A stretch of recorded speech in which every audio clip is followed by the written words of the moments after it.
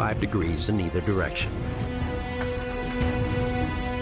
At the very end is a bony mass, like a built-in sledgehammer.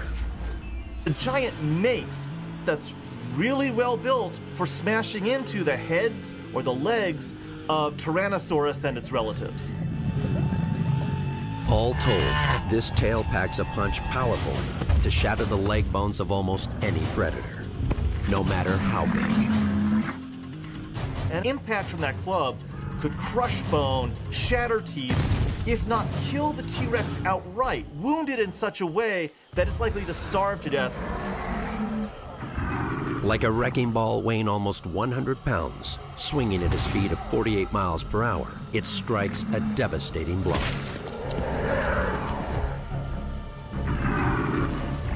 The tip is designed not to split on impact. It absorbs the stress of all that firepower. The hammer gives because it's not solid bone. Instead, it's honeycombed with soft tissue, marrow, blood, and fat. Ankylosaurus combines steel-like protective plates with a powerful offensive weapon. The result, a creature with few rivals over more than 100 million years of evolution. Ankylosaurus represents the end of the history of the armored dinosaurs, the ultimate in dinosaurian tanks.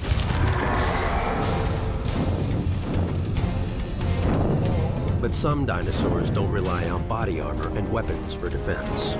They have an entirely different strategy. Grow bigger. Much, much bigger. Montana. It's not called the Wild West for nothing. Hungry predators are everywhere.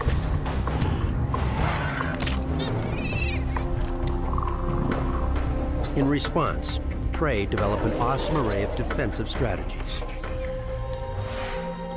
Strategies that don't rely on intelligence, but on physical traits. Sauroposeidon is a gargantuan beast, growing to 50 tons or more. Sauroposeidon was one of the largest animals that ever lived on land. If you're gigantic, there are fewer and fewer predators that can attack you. So getting big is the only game in town. A fully grown Sauroposeidon is 60 feet tall and almost 100 feet long. Its neck alone is 4 stories long.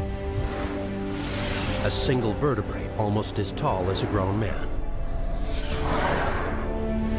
And a single thigh bone weighs over half a ton. They seem to break all of the rules. There's nothing like them around today.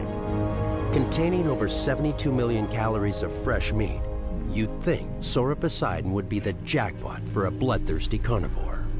They don't have horns, they don't have armor. Really, the only anti-predator defense they have is sheer size. But size does matter. When a Goliath like this is fully grown, even the most vicious predators keep their distance. Even the most ferocious raptor of the Cretaceous, Deinonychus. Yet at 200 pounds, this raptor pales in comparison to its 50-ton quarry. If we're talking about a single adult Deinonychus and a single adult Sauroposeidon, the story would go something like this. Hi, I'm a Deinonychus. I'm a Sauroposeidon. But for a Sauroposeidon, reaching full size can take years. Worse, fossil evidence shows that juveniles live alone, separated from the herd until they reach at least a third of their adult weight. That means for nearly a decade, they wander the forest alone.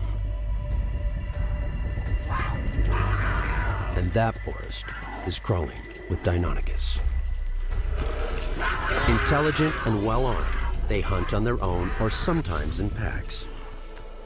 They run with a top speed of 40 miles per hour.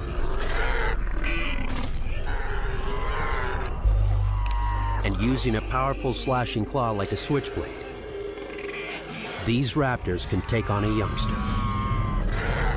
Even a youngster weighing as much as 10,000 pounds. And 5 tons of raw meat is quite a meal. For a young Sauroposeidon, there's just one solution. Get big fast. And that's going to take a lot of fuel. The number one concern in life would be feeding the beast. The land is covered in vast forests of ferns, pines, and monkey puzzle, an ancient conifer. Many of these plants have almost no nutritional value. The hardest job in the animal world, the dinosaur world, was not T-Rex's job. Digesting meat is a piece of cake. It's very, very simple. Digesting plant fiber is the hardest job in the world. To gain enough nutrients to grow indestructibly large, Sauroposeidon has to chow down huge amounts of vegetation. They were like walking vacuum cleaners. If you've got 40 or 50 tons of flesh to feed and you eat low-quality food, you have to put away hundreds of pounds, maybe a ton of this stuff every day. When growing is your best defense, gaining weight is serious business. So Sauroposeidon does away with time-consuming tasks, like chewing. If you could just swallow that stuff and let your giant stomach mash it up for you, you could move in a lot more food per unit time, and you could get a lot bigger. Sauroposeidon's 52 chisel-like teeth are perfectly designed for the job. They can rake leaves and twigs right off a tree. They've got these big teeth that are just cropping devices. They just bite down on a branch and either take the whole branch or strip the leaves and needles off and then swallow it down. To be able to digest this huge volume of food and grow big enough to avoid attack requires a stomach as large as a ton. That's as big as a swimming pool, and it's filled with acid so concentrated it can dissolve iron. I mean, it had to be able to hold maybe a ton or more of plant material at a time, and we're talking about something huge. Surprisingly, it isn't something huge which allows these giant herbivores to grow big enough to be all but invincible. In fact, it's something incredibly small. Something meat-eaters lack. Below Sauroposeidon's stomach are two gigantic organs called ceca, similar to our appendix. Humans stopped using an appendix millions of years ago when we started eating meat. A Sauroposeidon would die without one. The ceca are home to millions of microscopic organisms. They break down the tough fibrous walls of plant cells. It has this whole little world inside of microbes that's helping it digest its food. That's end-in, little tendrils that help break open those cell walls, help liberate those nutrients, and that's what helps the animal survive. And the result of this incredible feat of engineering? One final trick that keeps predators at bay. Sauropods are probably burping and farting almost continuously, because that's what big plant eaters do. And they would have been noisy, smelly, unpleasant animals to be around. Despite all these adaptations, all of this specialized biology that has allowed Sauroposeidon to grow to mammoth proportions, there is one part of its body that simply hasn't kept up. Its brain. Animals like Sauroposeidon are really the poster child for the dumb dinosaur. Sauroposeidon has a brain less than 1,000th of its body size, the equivalent of a human being with a brain the size of a pea. Lobes for both sight and smell are tiny. Areas controlling information analysis, learning, and complex thought are barely developed. If you look at the size of their brain, you actually have to kind of wonder how these animals managed. But they did manage. Physical size makes up for every other shortcoming.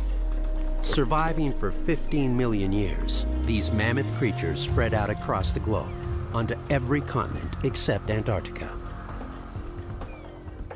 But there's another dinosaur that doesn't rely on size. It uses an even more unusual trick to keep off the menu. The most sophisticated communication system ever developed in the prehistoric world.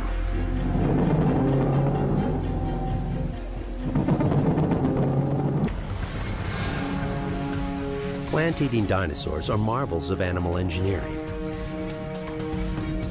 defending themselves against the most ferocious predators, using science, armor, a club for a tail, swords and a shield.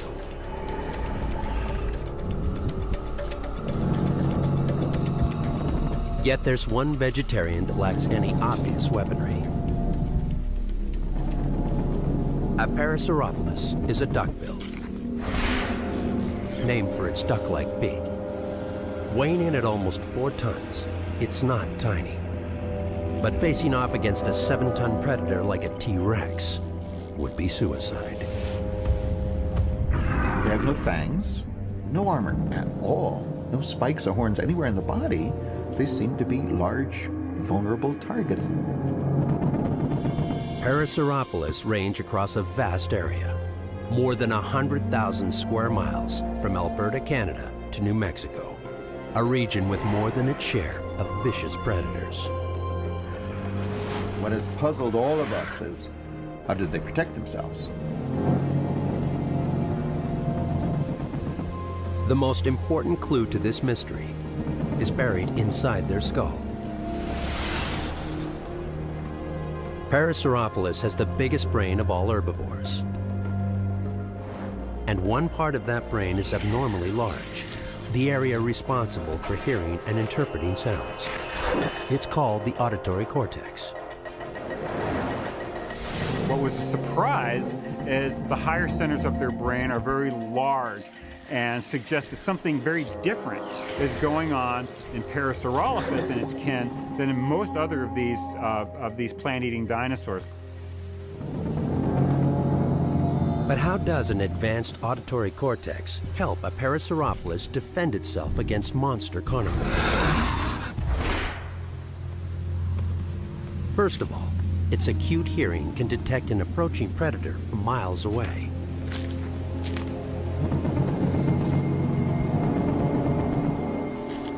Then, most importantly, it can react, deploying an unusual weapon. A distinctive sound that originates deep inside a strangely shaped head crest. The crest contains the animal's nasal cavity, a tube that loops around twice, creating a chamber 8 feet long. Calls, vibrations originating in the voice box, travel along these tubes. Like the chambers of a trombone, those tubes amplify and lower that sound. The result, an extremely low-frequency hum, even deeper than a foghorn. Each species has its own distinct shape. Each species would have its own distinct sound.